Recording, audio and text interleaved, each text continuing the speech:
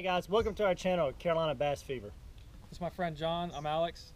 We've decided we're going to fish all the lakes in North Carolina that we can get this bass boat on, or my bass boat on, or whatever. We have drinking some beers one night and we decided that'd probably be a good idea. So we've been fishing for quite a few years. Enjoy it so much and want to share it with you guys and kind of give you some tips and tricks. And hopefully if you guys are from North Carolina or around this area, you'll have some new stuff to go look at. We had some fun today. We're out here on Sharon Harris Reservoir down near Apex, North Carolina. And we probably caught, I don't know, what, 30, something like that.